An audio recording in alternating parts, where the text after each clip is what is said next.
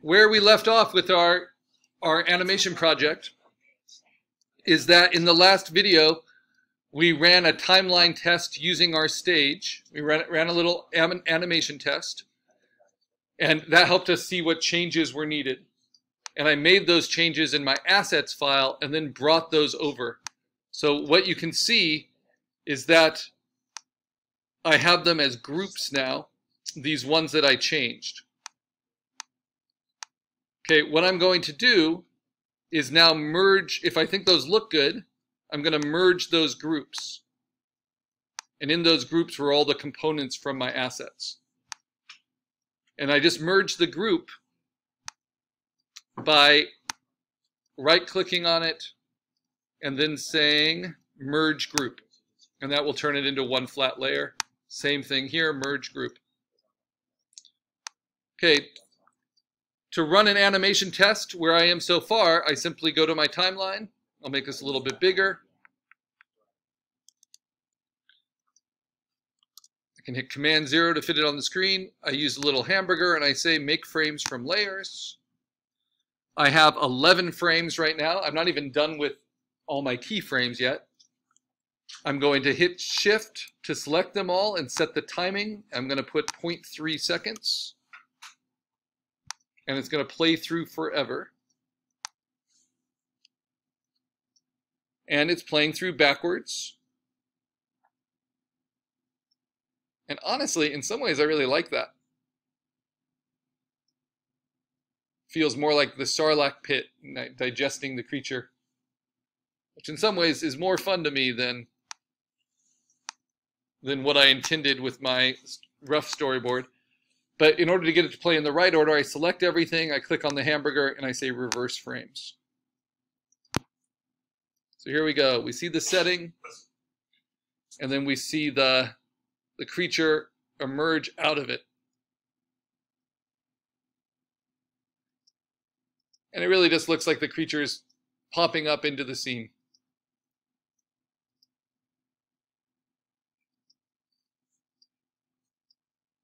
All right, so that animation test is working. It fits my storyboard, but maybe I want to change it.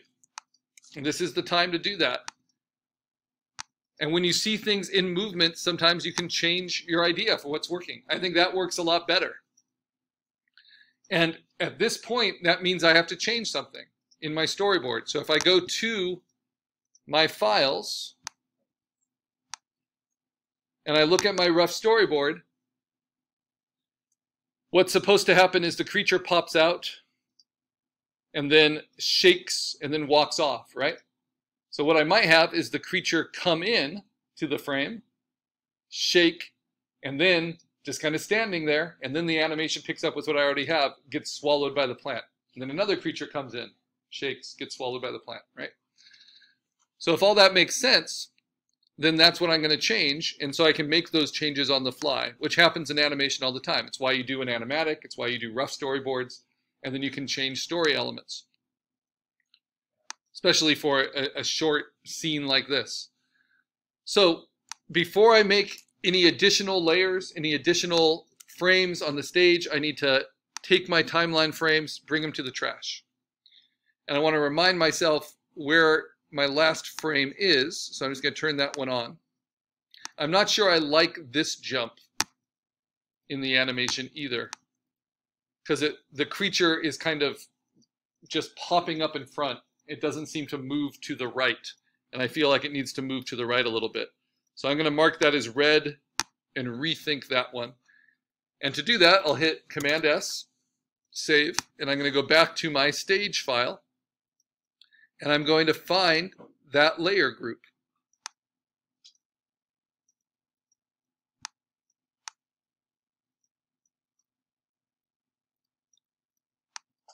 And that's why my sketches are helpful. So this is that layer group. And in that layer group, I'm going to make a change just by moving this character right to very close to the edge. And maybe I'm going to puppet warp them a little bit.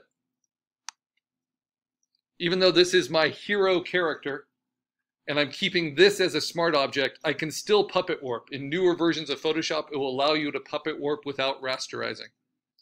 It just takes a little bit longer to process. And I'm just going to puppet warp it so I can shift the positioning a little bit. And just kind of squeeze the character a little bit more into the frame, like so. So now I can see the position of the character before was like that. And now it feels like they'll kind of drop into this place. You see that movement of the feet, and it's going to feel heavier because it's more distance than I have been moving. So animation speed is about how much changes between each frame. I don't like how the tail and the back feet just drop in place, so I want to give that a little movement too. So I'll go back to my creature and I'll do puppet warp again.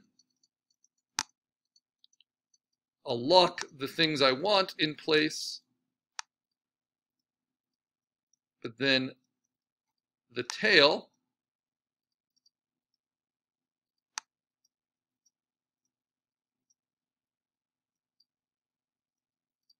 actually, I might even push the ear. Well, we'll see. I'm trying not to touch the edges because that can cause what's called a tangency. I'm putting too many here. If I right click, I can clear all the pins.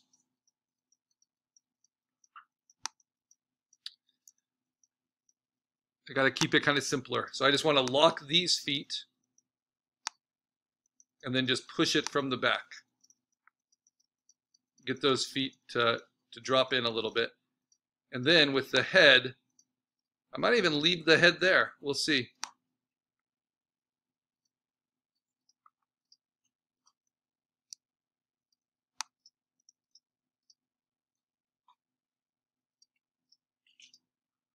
Then maybe shift the middle back, because this might be a little too much of a distortion. And if I decide I need more than that, well, then I might need to create a new frame. So I like that positioning for that frame. Now, I can bring this over to my stage right away, and this is how. I'm going to take that frame, along with its sketch. I'm going to put it into a group, right? And then I'm simply going to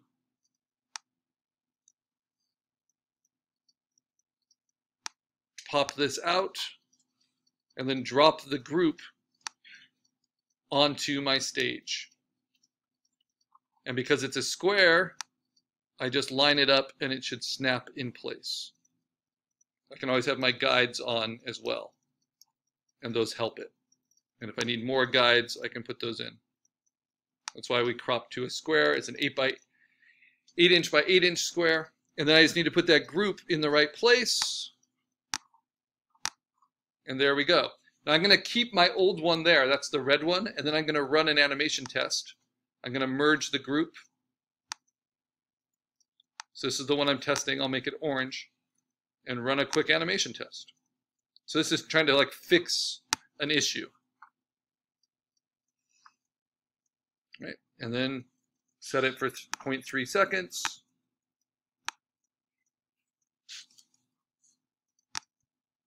And play.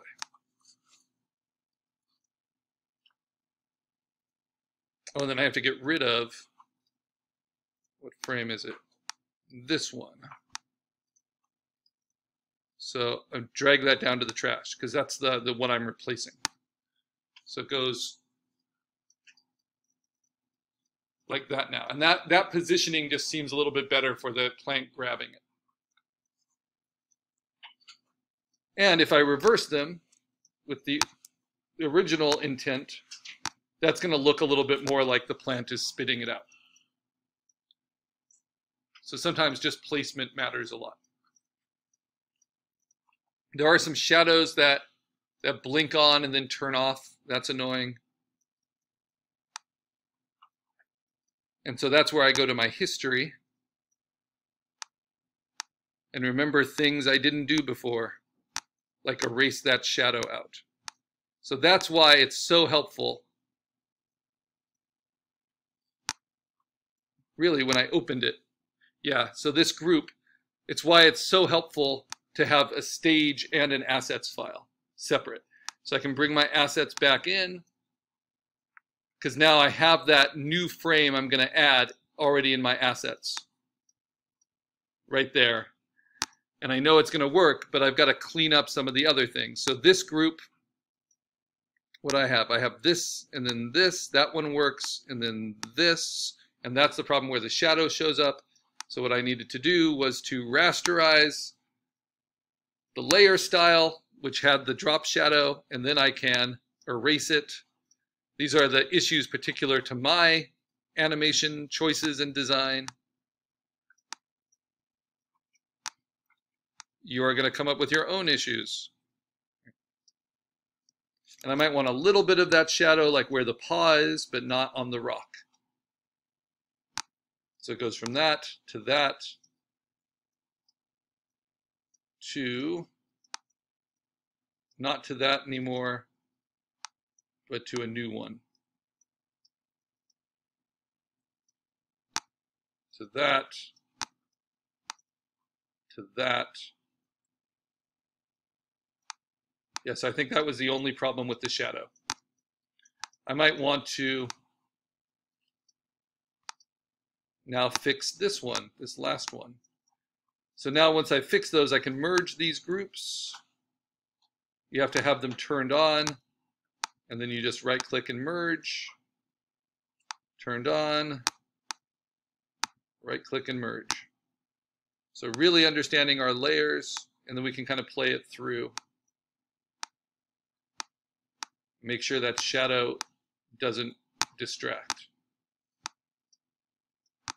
Yes, the rock moves a little bit, but that's just kind of funny. Okay, and we're getting rid of this one. And we are replacing it again with this one. Since I went back in the history. Move that group right into my stage. Use the move tool, move the whole group, no matter how many layers of assets you're using for it. Lock it in. Then I can merge it. Then I can get rid of the old one.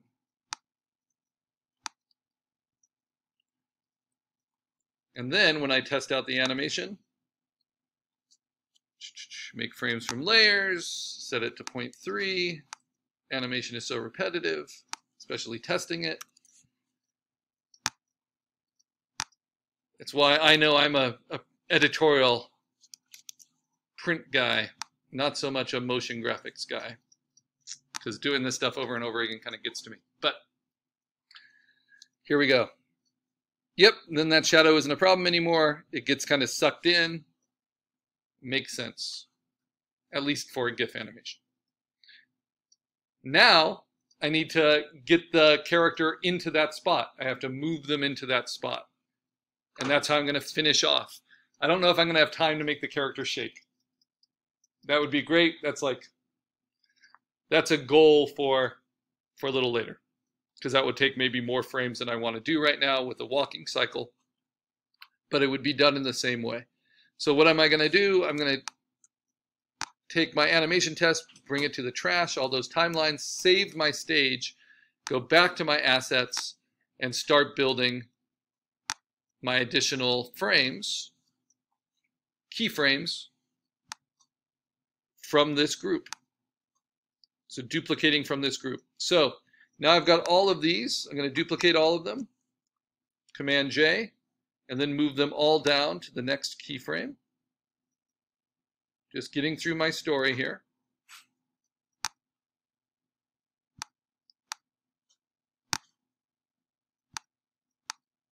Turn all those off. All right, the next keyframe is